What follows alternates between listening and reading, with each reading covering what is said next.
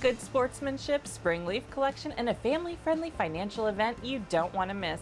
It's all in this week's In Gaithersburg.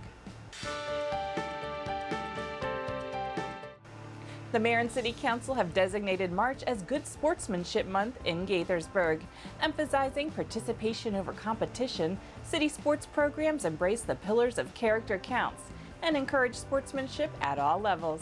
Explore all of our sports programs online. Time to take your spring cleaning outdoors and tackle the yard work. Through April 12th, city crews will be collecting loose leaf piles from single-family homes and townhouses. Rake your leaves curbside by 7 a.m. on your regular recycling day. Where can you discover job opportunities, check your credit score, explore financial and housing resources, and have fun with your family? Don't miss Roadmap to Success, a 10th anniversary Bank on Gaithersburg celebration. The free event takes place on Saturday, April 13th at Gaithersburg High School and features prizes, kids' activities, and childcare for toddlers. The day caps off with a keynote address by the Washington Post finance columnist Michelle Singletary.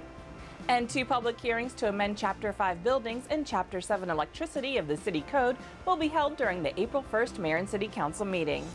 And that's what's happening in Gaithersburg. Stay connected and sign up for our weekly newsletter at gaithersburgmd.gov and follow us on social media at gburgmd.